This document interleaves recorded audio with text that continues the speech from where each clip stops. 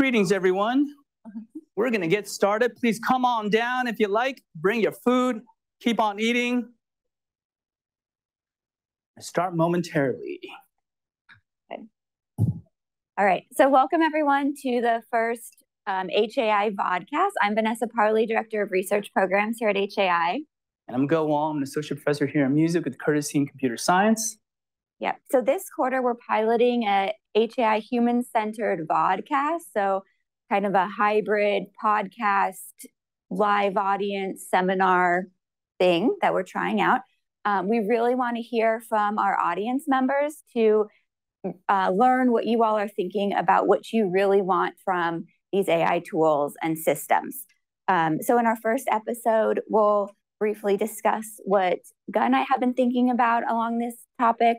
Gu will share some learnings from his AI and music class, and then we're going to open the floor to our in-person and online audiences to, again, hear what you all are thinking. We have some prompt questions. For our online audience, feel free to use the chat function in Zoom, or we have a Slido link, and we have the Slido feed up here with Gu and I today.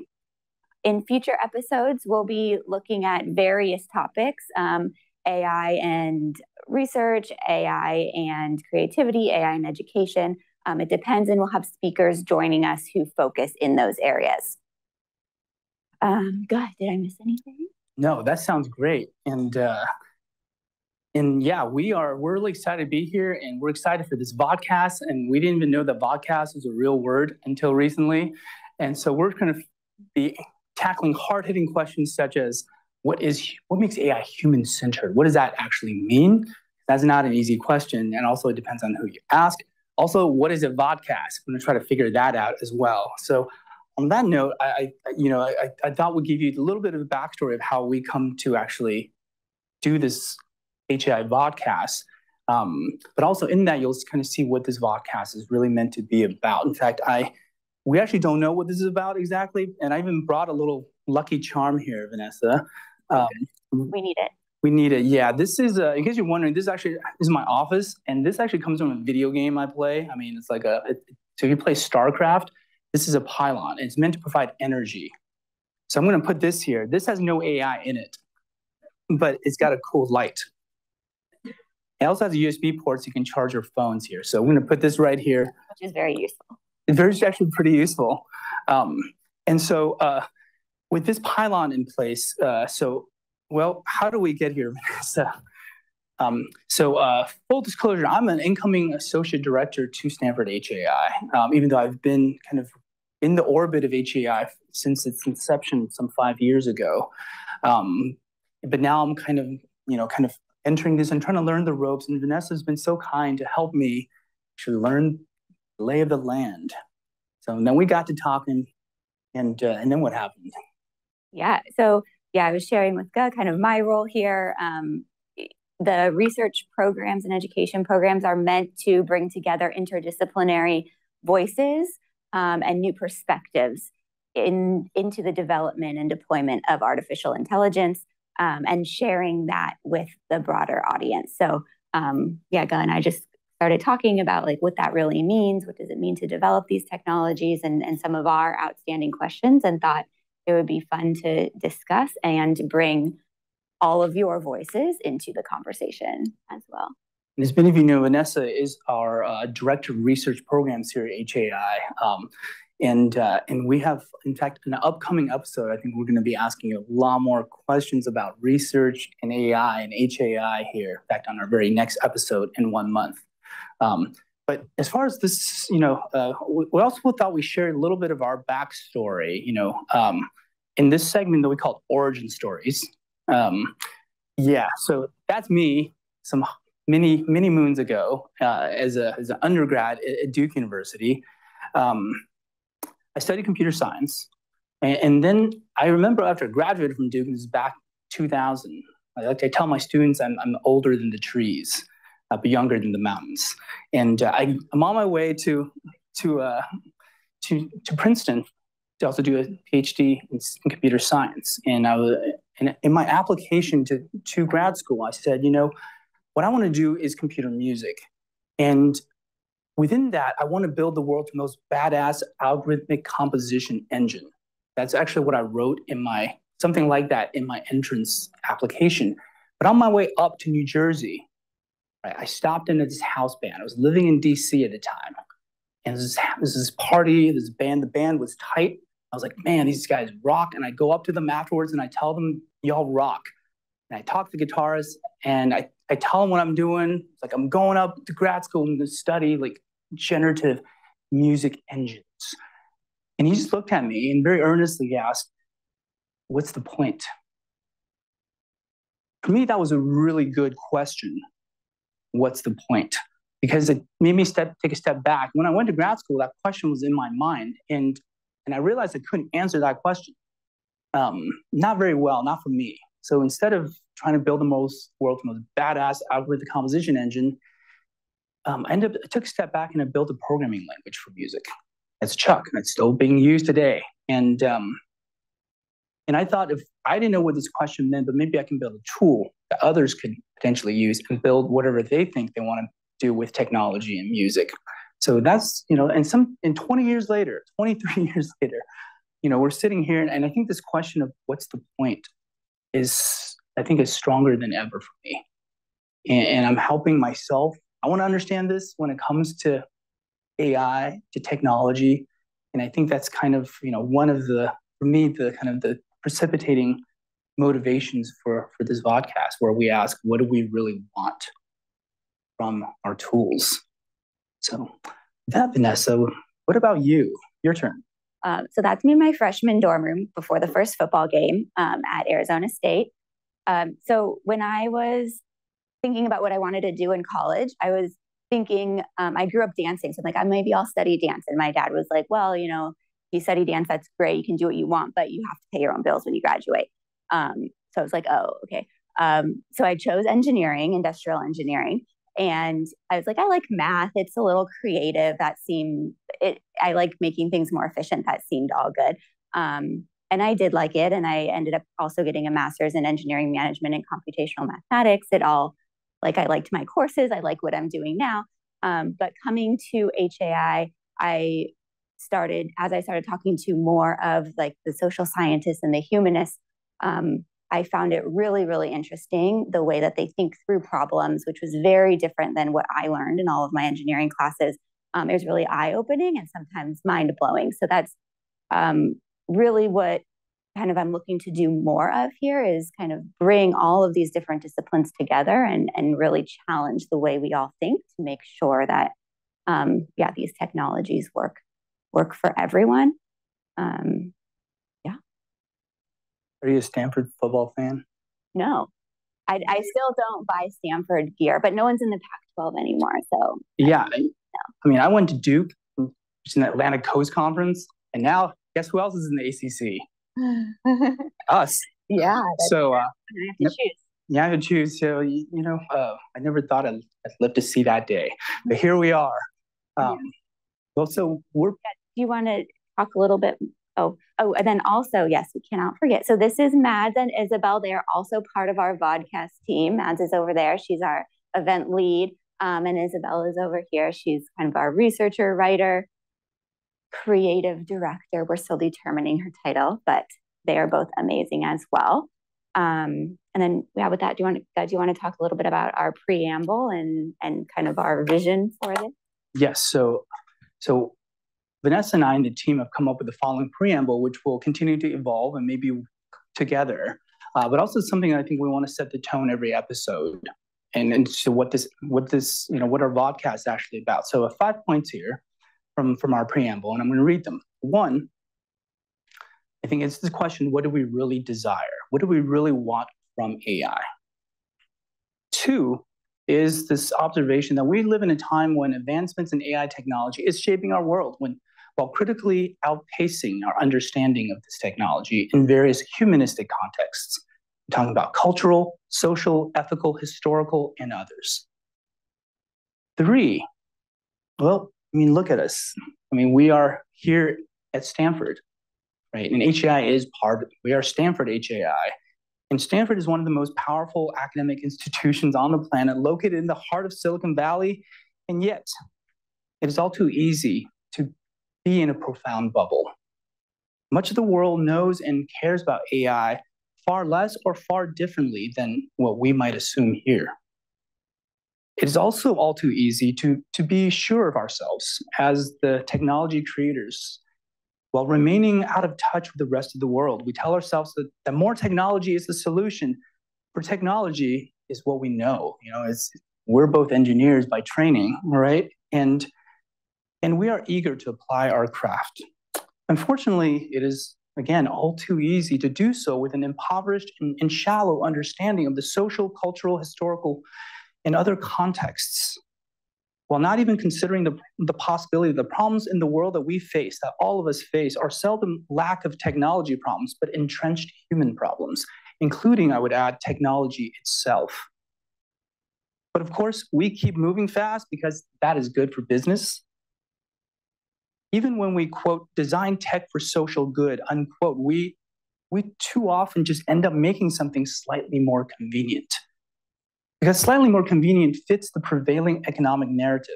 This is the bubble, the technology cave we don't know we are living in. That's point number 3. 4, we need to interrogate ourselves, I think, to better understand how we as individuals and as communities would want to live with AI technology, and through our creations, how we might want to live with one another. We will seek distinctions in our series, in our vodcast, between notions of intelligence and wisdom. For example, we might say the working definition of intelligence as an artificial intelligence and just intelligence in general is possessing the means to achieve what you desire, right? Then wisdom, we might say, is the capacity to critically evaluate your desires in the first place, and to also evaluate the means that you have to achieve them. And I think we need both, right? And I feel like here, if you're here, you're smart. Like, there's no one here who's not intelligent. But I think the question for all of us is, like, do we have the tools to be wise? So I think that's also part of our motivation. And 5, above all, what does it mean to do AI with heart and compassion? And those are the questions, and that's our preamble. Yeah. And let's talk a little, pick a few points from that. Tell us a little more about what you mean by the bubble. So as you guys can tell, right, we're here to do some HI real talk, maybe some AI real talk, and that's something we want everyone to do as we get into these topics. And it's something that we want to create above all is this safe place for all of us to feel safe to self-examine and also to be self-critical, which I think is really not in the culture of what we do, not just this place, but just kind of society in general, but also this place, whether it's Stanford HAI or Stanford. So feel free to get your HAI real talk on, people, and start thinking about the questions, but also being very honest, and feel free to connect this to what you're thinking about and how you're feeling in life. That's what this is about. And so, yes, the bubble. Vanessa, let's drill down on some of this bubble here. So first, let's talk about this, AI FOMO. What is AI FOMO? Well, before I explain what it is, let me just show of hands of people in the room, and feel free to pipe up over Zoom as well. How many people feel like you can relate to having some AI FOMO? This question I give a lot of talks in different places, and the moment I leave Silicon Valley and I go to other places, right, that's not this place. And sometimes it can be just as metropolitan as this place. And I ask the same question, expecting this kind of response. Where for our online audience, almost everyone raised their hands in the room. Yeah. Exactly. And I ask the same question, Vanessa, and I get crickets. There's 5 people that raise their hands out of maybe a room of 500. It's like they're like, what's AI FOMO? And then yes, if you said, whoa, that's how I felt the first time. I was like, oh, that totally did not land. Because AI FOMO seems to be a very special Silicon Valley product. It's because, and now to define AI FOMO, right? Because I think if you raise your hand, you know exactly what I'm talking about, but it comes in different forms. AI FOMO is the fear of missing out on AI. I want to give you a specific example. So I'm here, as I said, I'm in the Department of Music with the Curtis Computer Science. I have a lot of talented music students coming up to me and saying, "Guh, 2023, should I have been taking deep learning classes these last 4 years? I didn't because I just didn't want to. But now I feel like, am I getting left behind? Should I have been doing this?" Right? And that's one form of AI FOMO. Another form of AI FOMO is, I think, actually, ironically, the people who are working on AI. Am I right? Like, I think the FOMO is like, yeah, I'm working as fast as I can, but is someone else gonna actually publish this before I do? Because the pace of things that are going is so fast. Or we don't have the same kind of access to data as, say, the industry. And there's data FOMO. There's also me. Like, I think I taught my music and AI class out of some form of the AI FOMO. I was like, well, as a teacher, as a computer music researcher and teacher, should I be teaching something about AI? And that got me to teach that class. Anyway, so I think AI FOMO is a real thing. And you raised your hands too, like I did. What? Yeah, I mean, I think it's just hard because everything's going so fast, everything's moving so fast. I feel what I learned in school is like kind of old now. Should I be taking like deep learning classes? But also like in my role, I need to know more broadly about what's going on the ethics side and the education side, and like how can I know about all those things? I was telling when we were talking earlier, like the pace that papers are published is just kind of, it's frozen. Like I can't even read papers anymore because I don't even know where to start. So I've tried to like overcome that by trying to block out some of the noise and focus on one. But yeah, I end up reading like titles. Yeah, at some point, I think we're not going to have time to even sift through the titles of AI papers that are coming out. That's the rate. So keep this in mind, but also keep this feeling in mind, because we're going to be asking you about AI FOMO later in this hour. And then the bubble. Yeah, what do we make of this, Vanessa? Yeah, so this was really interesting to me when I saw it. So this is a Pew Research study that came out in August, so not too long ago, where they asked adults if they had heard of ChatGPT and kind of like what they thought of it. And in total, only 24% of people who had heard of ChatGPT actually had ever used it. So like, again, question, how many of you in here have used ChatGPT? Yeah, everybody, basically. And that 24% is only people who have heard of it. So then I think the article mentions like 18% of it equates like 18% of US adults have ever used ChatGPT. Whereas we're in this place where it's like AI is changing everything. Like, what is it going to do this? What is it going to do that? If only 18% of adults in America even like think anything of it. And there was another stat in there, I think, about how many people think it'll impact their jobs. And it was like 19% of people think it'll impact their jobs, which was just like so opposite to kind of the narrative that we have here, which I don't know what is right or what is wrong, but it was just really interesting. That sounds like a great reason to question things. And along with that, I think Pew Research is for if you don't know, is a think tank, nonpartisan think tank based in Washington D.C. And this is an adjacent article to that. Anyway, we recommend going find out more about this. But this one is that people actually do.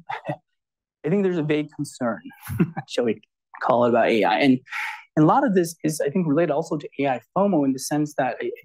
It's interesting. It's like almost ironically, the way to kind of overcome or start overcoming AI FOMO is to learn more about AI. And then it gives you the tools to figure out, I guess, when AI, you're actually missing out, maybe if you don't do it. And also in places where like, oh, you were never missing out. So. Yeah. So I think with that, we'll have you share a little bit about your AI course.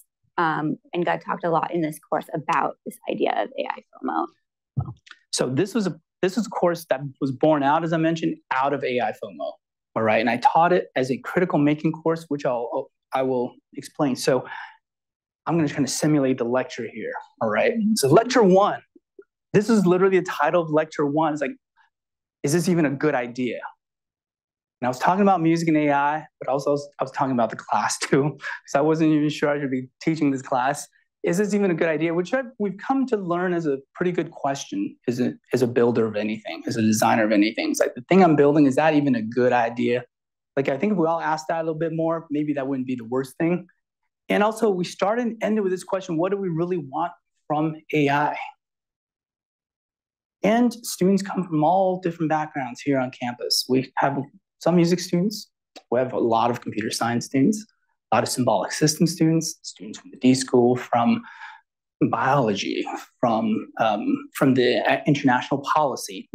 Everyone's interested in something about kind of music and AI. But we also found that everyone did have some form of AI FOMO. It was AI FOMO that brought a lot of people into the class, which was quite interesting. And then we talk about things, this isn't from the first lecture now, but it's this idea that, we come to think about AI systems, every AI system, as an argument for how we might want to live with AI.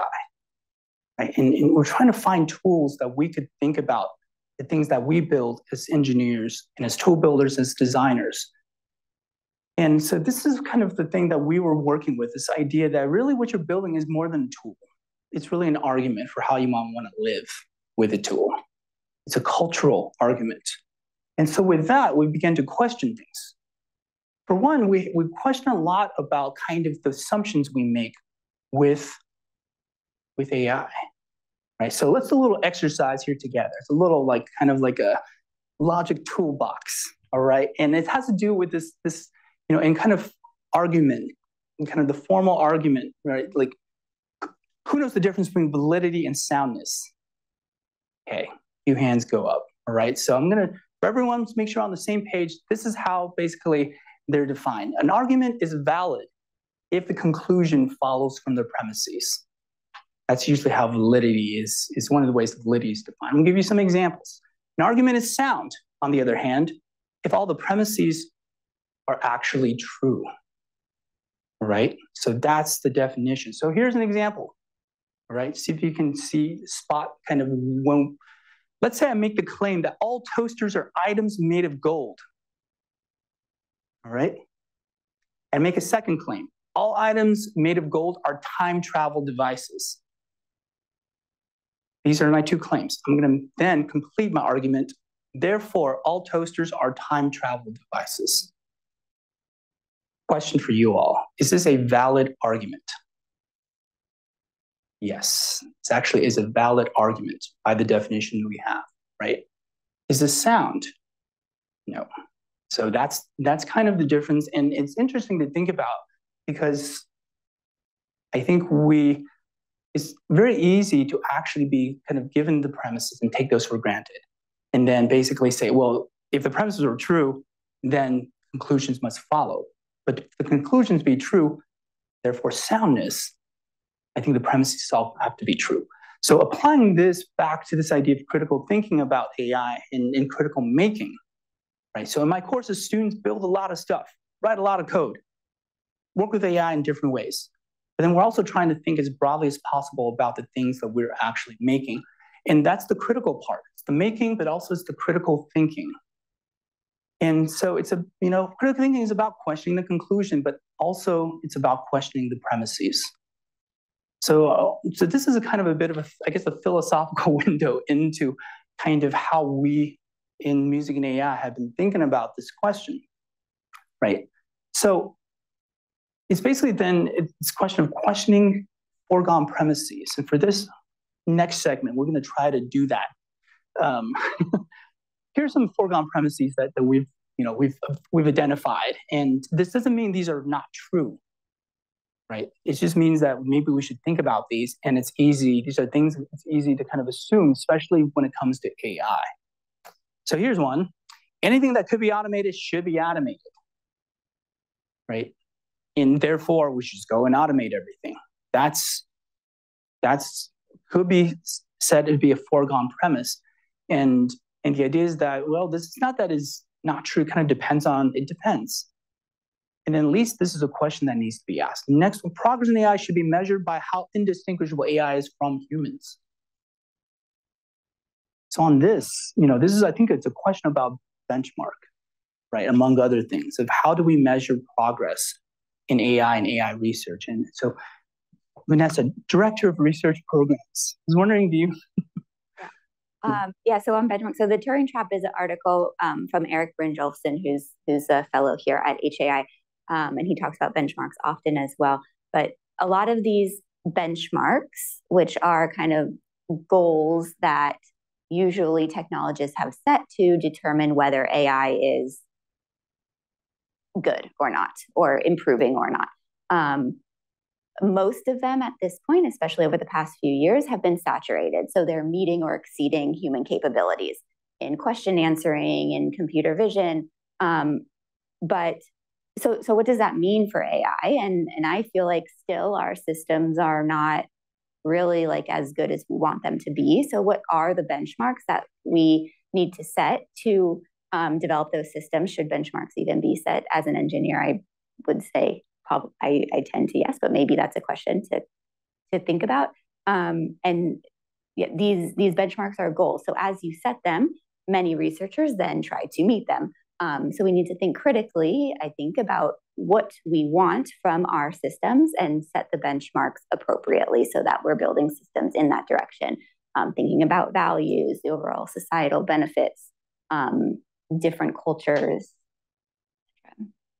Yeah, I mean, that's the trap, isn't it? Right? I mean, the so-called Turing trap, it really is related to this. I mean, it's called the Turing trap because it's related to like the Turing test, which is, a system is, of course, like good if it's indistinguishable from humans. And while that may be a very interesting benchmark, it to your point, it does seem like, what about cultural benchmarks, right? What about kind of social benchmarks? And admittedly, I think it seems like those are harder in some ways to measure, because like if we can't tell if it's an AI or not, that's almost easy. But to say, is this thing actually good, and for whom is it good?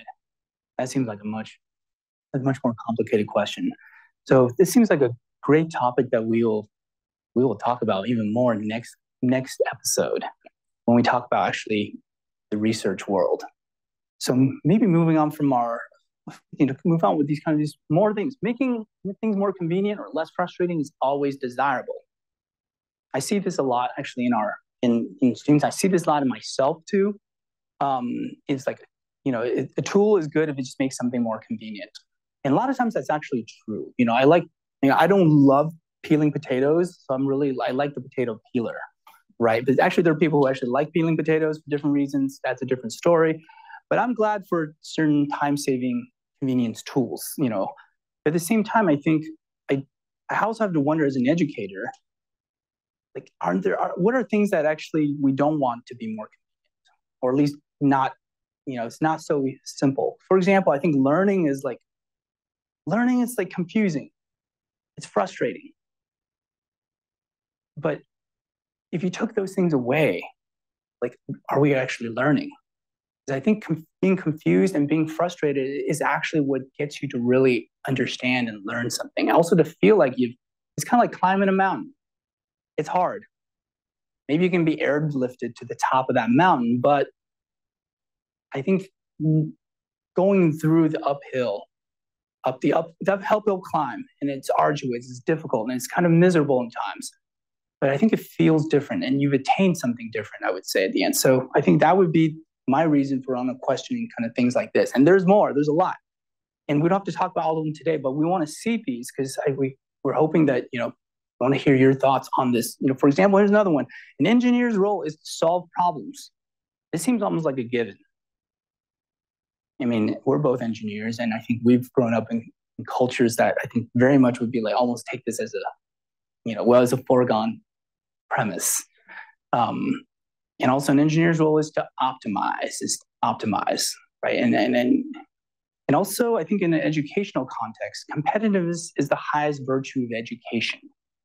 Is that the case? Because I it sounds like it shouldn't be the case, but if you look around, I feel it so much here, Vanessa. I've been here for my 16th year as faculty here, and Stanford has changed so much in 16 years. And I know there are those who are here even longer than I, older than trees, younger than the mountains. But I've seen students kind of like and also in the way that we teach students, we're actually kind of just reinforcing this culture of like, how do you make yourself more competitive?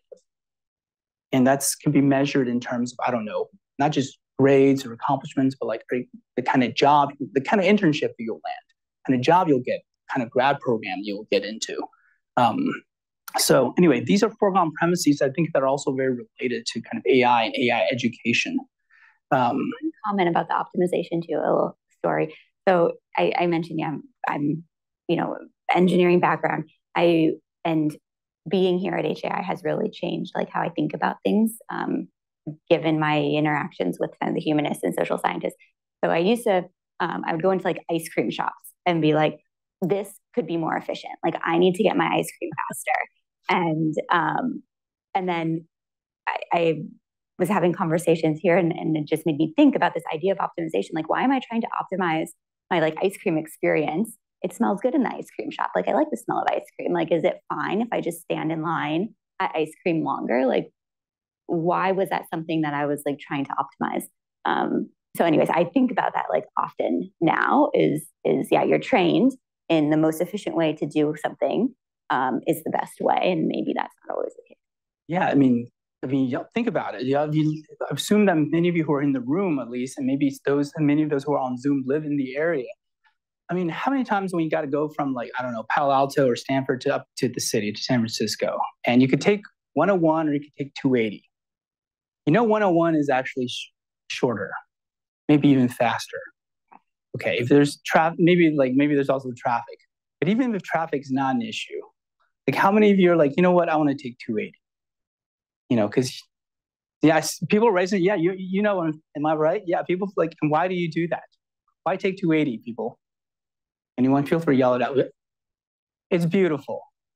It's just a beautiful place, and I drive on 280, and I take 280 when I truly can. Even I know if it's a little bit longer, and it makes me happy to live.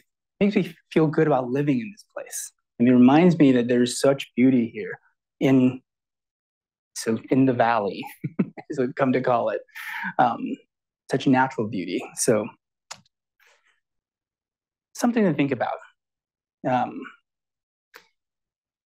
And I guess, for me, like as someone who's like just so disciplinarily confused, Vanessa, like I was trained as an engineer, as a computer scientist, and I got all my degrees are in computer science. But my appointment here is in music, and I'm kind of the citizen of no place. I don't know if I quite belong anywhere, but yet I also feel like I kind of sort of belong everywhere, but I sort of don't. But I truly kind of don't. Anyway, it makes like tenure promotion a total venture. And that's for a different episode. I can tell you about my tenure adventure. But I wonder in that kind of like in the liminal space of disciplines about kind of what the role of engineering is. Sometimes I wonder, what if our role as engineers, as tool builders, as designers is not so much problem solving as the end goal, but a kind of flourishing. What if it's to help us to flourish as individuals and also as communities? And I feel like problem solving in this context would then be naturally part of that. It's a huge part of that, but it's not. But this is a different framing. And it's just like your point about benchmarks. Because you put a benchmark out there and we accept the benchmark that everyone works towards that benchmark. That changes the way that it would change the very projects we undertake, the methods we would actually take to actually try to actually do that project. Anyway, so we have no answers, but we thought we'd just pose this out there as a thought. And one final one about art. If AI gets good enough, humans will not need to make art anymore. I mean, as an artist, it's kind of like, what do you think about this? No, I don't think it'll be just a different. My opinions are morphing as times change, but I do think that there will always be artists, and there will be perhaps a new kind of art that adds to our collection of art. Yeah, I mean, my opinions are also changing. It's so interesting. Like 20 years earlier, I was like, I'm going to grad school to make badass algorithmic composition engines. 20 years later, and I was actually thinking about this, actually, just in preparation for our vodcast, Vanessa, and I was I actually realized what a crisis of faith actually I'm having about AI. Even though I teach it, I work with it, it is a crisis of faith. You know, there's part of me that's like, what if like maybe the whole point of art is that we make it. That's it. And it's the mountain climbing, right? And the whole point of art is that we generate it. And it was generated too much for us. But maybe to your point, maybe there can be this happy medium. I was once asked this question by a colleague in philosophy, Professor Juliana, and she was like, "God, do you think we'll ever have robot musicians?" I was like, "I mean, no, she doesn't." That was kind of that's her voice in my head, like, what about this? I was like, "You mean that as good as humans?" She's like, "Yeah, that's what I mean." I said, and I gave this cheeky answer. No one was talking to a philosopher. I was like, but I kind of believe this. I reckon we'll have true robot musicians the day we have true robot philosophers. I have no idea what a robot philosopher is supposed to do. But I also have no idea what a robot musician is supposed to do either. So maybe that's one. Of course, she got immediately said, because that would imply machines will have understood something more subtly human. I said, yeah, isn't music more than notes on a page or sound waves through the air? More than a product, it's also a process, with meaning. And I have to wonder that in this age of where AI can seemingly do so much, like how do we make of that? And it's, so I guess that brings us back to this question: what do we really, really want from it all? Is it a big red button, or is it different ways to put humans into the loop? And yes, I think for those of you wondering, what do you mean big red button? Well, we talk about this in my classes as like basically the thing where you just like ask for something and you get it back. It's kind of like the idea of like kind of the ancient oracle at Delphi. It's like you pose the question, the oracle, she will give you often a cryptic answer, but that's meant to be the answer, right?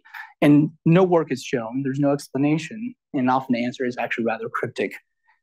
And in this sense, it's like these are, the technology sense, big red button is the thing that you basically, either press or maybe prompt, and you get back something that you want, and you kind of don't know what's happening. The middle is rather unclear what happened, right? And but there are different ways it seems to think about humans. What if instead of thinking of automation as the removal of human involvement from a task, we imagined it as selective inclusion of human participation? And if you think about the fields of interactive machine learning and, kind of the intersections of AI and HCI, this is kind of one of the questions I think of. Maybe it's one of the questions I think of our time. Like, with this technology the cat is not going back in the bag. It's out. But now that it's out, how do we bring these kind of human interactive and curative kind of agency into it? With this, I just want to say in my field of computer music, Rebecca, Professor and Dr. Rebecca Febrink, who teaches in London, she's kind of one of the shining beacons where she's able to meld machine learning and now increasingly like other forms of AI, human-computer interaction, and also music. And she's built tools that we actually use, including Wekinator. I'll show you a few examples from this. And this is Rebecca, actually. First, I'm going to show you a webcam-controlled drum machine. This project is set up to recognize 3 different positions: me standing in front of the camera, me standing to the side of the camera, and my hand in front of the camera. For each position, my drum machine is going to play a different combination of drums. By the way, the drum code is written using Chuck, so if you know a little bit of Chuck, you might recognize the sounds.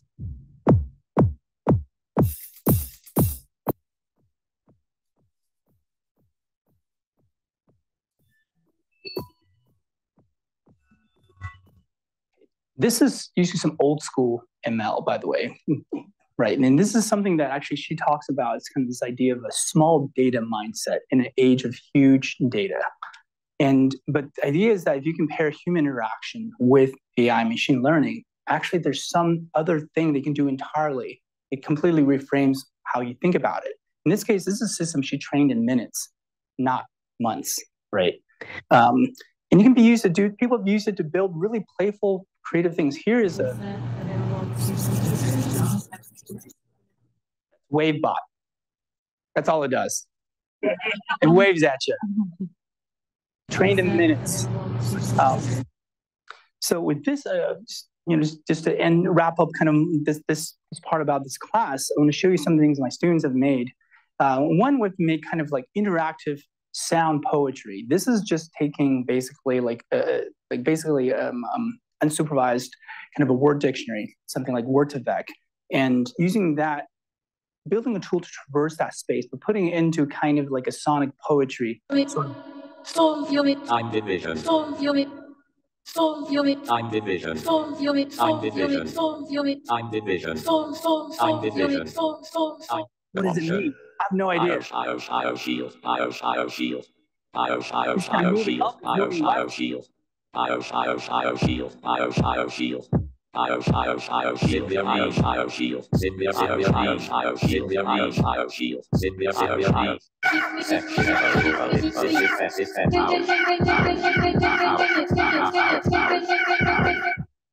Yeah, it gets really unhinged when someone's email, like Susan, someone.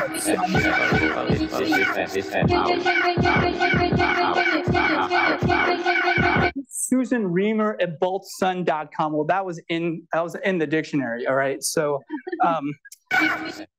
yeah, it's a lot more than there's a lot more to AI than prompt-based and generative. And while those things are certainly very interesting, but there's also more.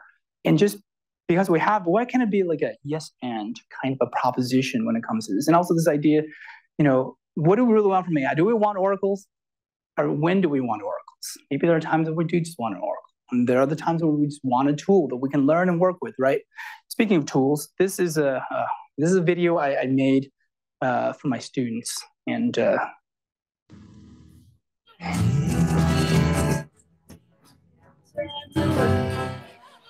trained on the Beatles with apologies to the Beatles.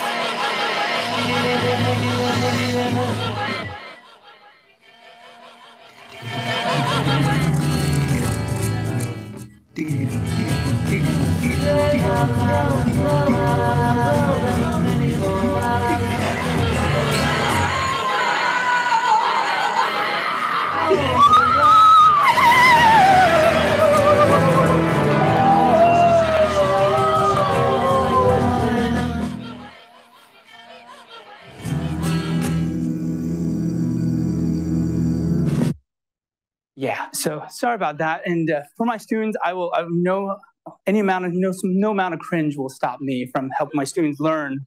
All right, and so we have 15 minutes left. I just want to make sure we have time for audience. Yes, so I think this is our. Let me see. I'm going to show you one more, and this one is kind of this one's kind of a joke, but it's a very thoughtful joke. So I'm going to show you this video.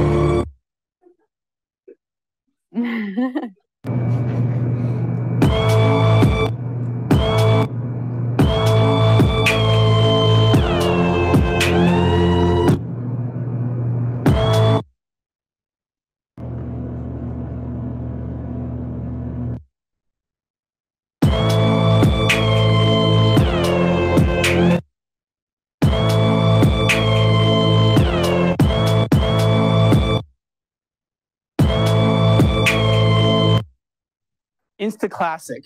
And Matt, who made this, I just want to share this kind of this one, his reflection. It's part of the critical thinking on the making. I really enjoyed this design. I think it's easy to adopt this toxic capitalistic mindset that everything you do or make has to be productive or for something.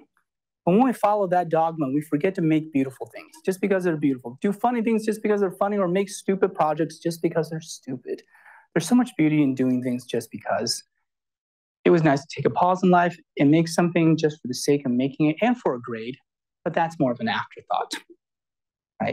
I bet Matt takes 280 when he can. So with that, I think we can We have more stuff. We can save those for other episodes.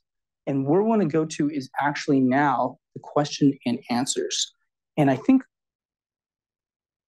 this is the slide I always have a lot in my classes, is that questions, answers are great, but answers are like kind of an endpoint. When you get an answer, you're done. But a good question is like forever good. It's always generative. It will generate more good questions. So answers are valued, but questions are, I think, in the long run, it's the good questions that I think that will shape us. And to quote James Baldwin, the purpose of art is to lay bare the questions that have been hidden by the answers.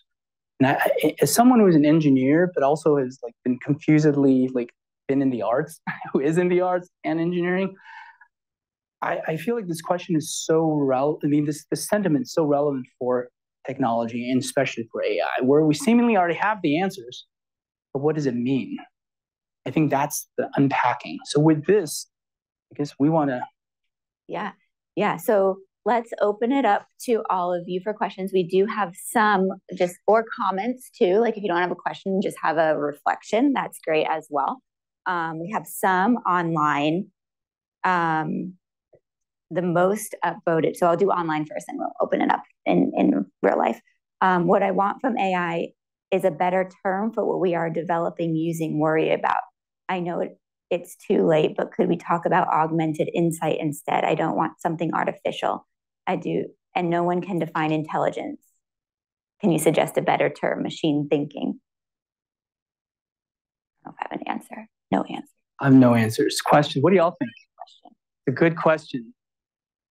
Rock on whoever asked that question, but anyone have any also thoughts on that or questions of your own, sentiments of your own with? Yeah, please use the microphone so that online can hear as well. Yeah, I think like most definitions of intelligence are circular in nature because it's so introspective that we come back to the same thing. For example, the definition that you gave, while very apt, it makes sense to only beings that can have desire, and beings that can have desire sort of presume intelligence of some form. So I think we've become obsessed with the A in AI, where I think we need to dig in more in the I. And the more frontiers we're sort of breaching, it's become more of like in our faces. That, okay, wait, do you even know what intelligence is? Sort of thing. That's a great point. I mean, I think you're saying like for something to have intelligence, by that definition, you also have to have desire. Does AI desire, and how do we know that it does? And how will we, if it doesn't, assuming it now, and if it ever does desire, how will we know that is actually desiring? Thank you for that. I think we had.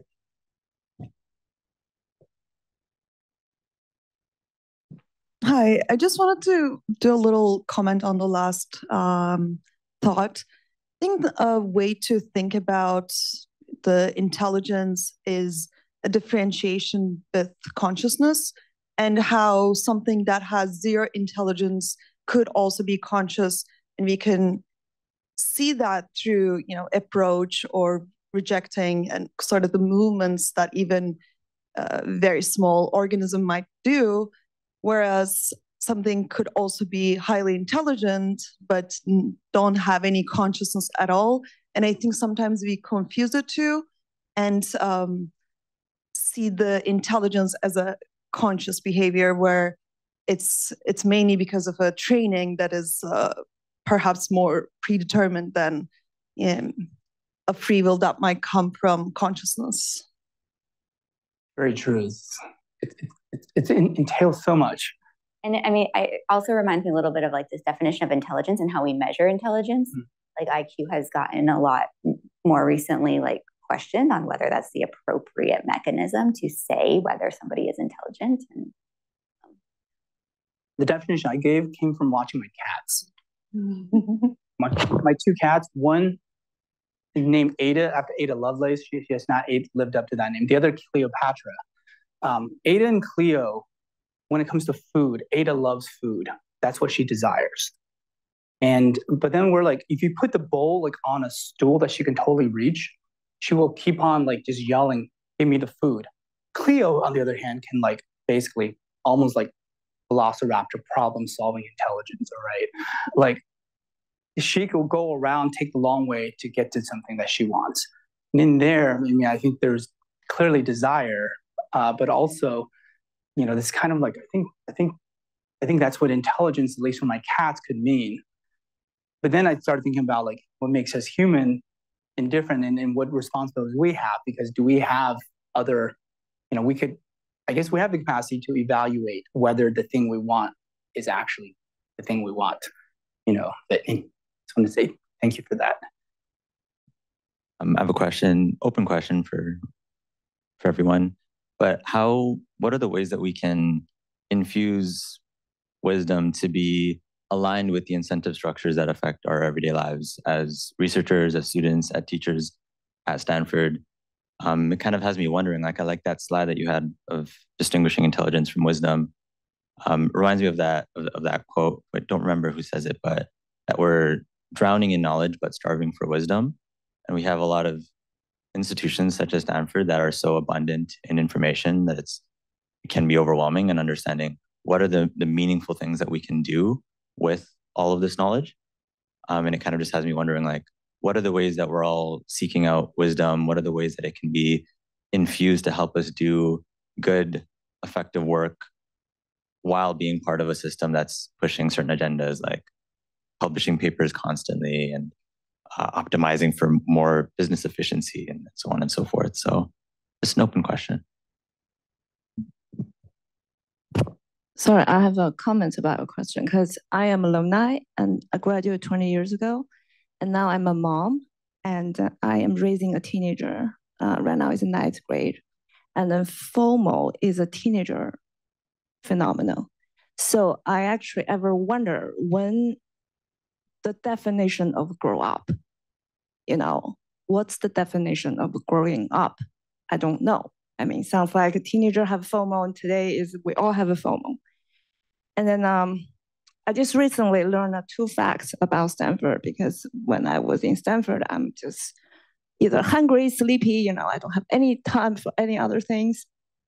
But now I have some time, and then I dig out 2 facts about Stanford. I want to share. One is actually Stanford is built on Cold War. There's a book called Cold War University. I just know last week. So this is actually pretty new to me. So when I heard about that, solve problem, optimize, what else? Competitiveness. I'm thinking about the gladiator. So that just came to my conscious. And then another one, which is I also know about Stanford, is this university is built on grief. It's built on grief. There's this love, okay? And then I didn't know that. And I realized for the years I came here, I just tried to hide my grief, my weakness. I just put on this armor on myself, and and this is just 2 things I learned. And then, but I truly wonder what's the definition of grow up, because I have a teenager.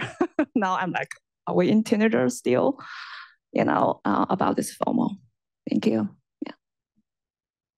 Thank you, May.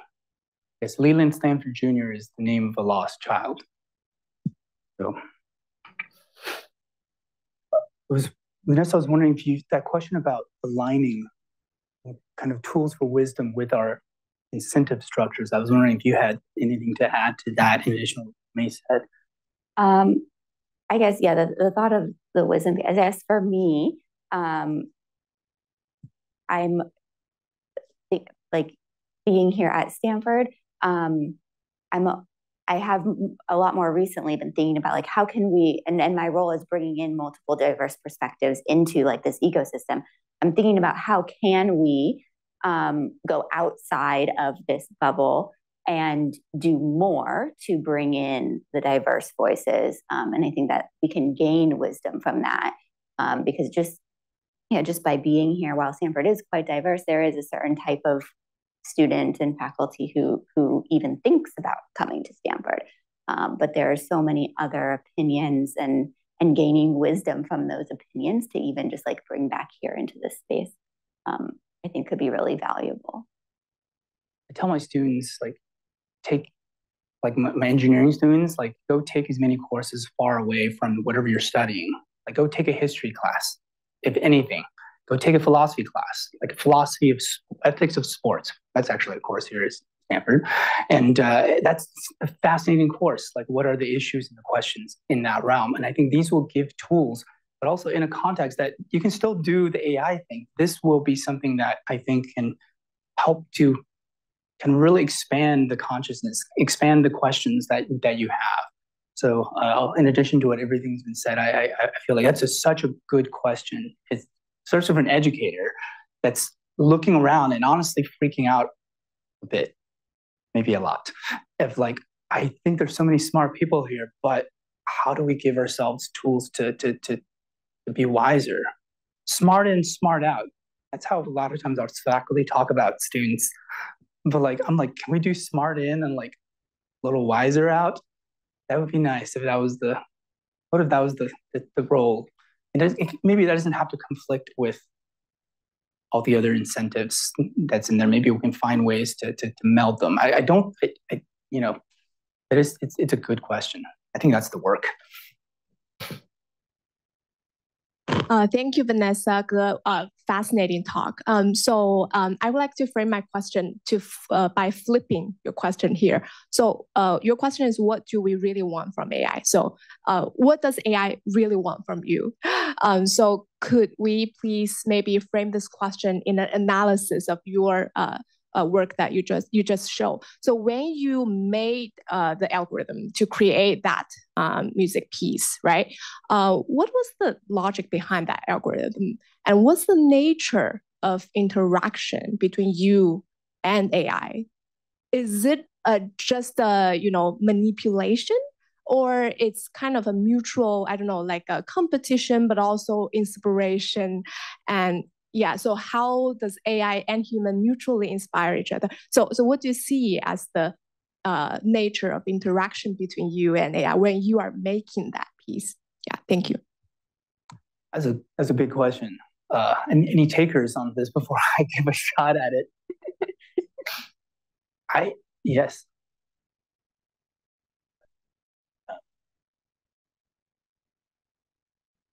It reminds me of a quote from Viktor Frankl, Holocaust survivor and writer of the book Man's Search for Meaning, who I believe would often poses the questions both, what do we want from life, but also what does life want from us? And found that from some of the survivors of the Holocaust, pondering both of those questions was helpful for them deriving a strong sense of meaning during a very challenging time. And so it just has me also wondering, as we are all on this quest of searching for meaning and wanting to make meaning out of these big changes. I just like that framing, like what do we want from these AI systems, but also what is being asked of us as well that we can serve. I don't know if that makes sense. There was kind of like a parallel that I was drawing there. I don't know if it was fully fleshed out, but leaving the floor open to interpretation. That's a great question. Maybe in short, I will just say, like, my own relationship with AI and technologies, I don't know. I'm someone who is a designer. I cannot separate technology from the people, the humans that make it. And if I'm worried about AI, I'm like 10 times more worried about the people that wield it, that research, that build it. And it's like Melvin Kranzberg's first law of technology is like, technology is neither good nor is bad, nor is it neutral, right? And it's this idea that so for me, it still actually it's reflexive. Like, what does AI want from me? I assume nothing, because I don't know what it means, or at least I don't know what it means for AI to want something, at least yet. A very different world when we were like, this thing actually wants something from me. But I think its what it wants from me then is actually some reflection of what we actually want from ourselves. And we tend to build that into the tools we make. And I think it's our values, it's the things that are, even when we don't think of it that way, I think we can help but build the things that we desire into our tools. And that's like a boomerang. That's what the tool actually wants from us. And you feel, so before AI becomes actually, we have any hint that maybe it's actually desiring something, I think right now it's this reflexive behavior. That's a wonderful question. And with this, can I share this quote from the Upanishads? This is what God is asking the question. You are what your deepest desire is. As is your desire, so is your intention. As is your intention, so is your will. As is your will, so is your deed. As is your deed, so is your destiny. So I think so. We're out of time. So I think that's a really good place to stop. But we'll be here to chat with you all in person. Yeah. Thank you all for coming. Thank you so much.